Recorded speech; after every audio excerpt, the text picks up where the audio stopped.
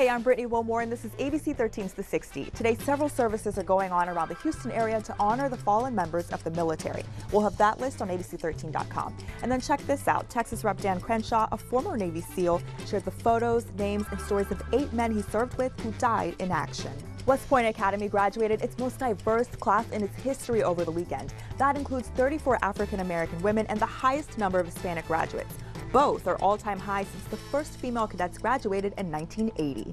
Arnold Schwarzenegger is stepping in to see how he can help a 102-year-old woman being evicted from her home in Los Angeles.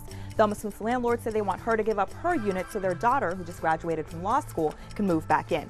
Officials are checking in to see if the eviction complies with their rent stabilization ordinance. J.J. Watt fans, check on your friends, make sure they're still breathing now that J.J. is off the market. He proposed to longtime girlfriend and Houston Dash star Khalil Ohai yesterday, and I think Turo said it best, a collective sigh went out all across Houston over this news. Ohai's sister, by the way, is married to J.J.'s former teammate Brian Cushing. Congratulations.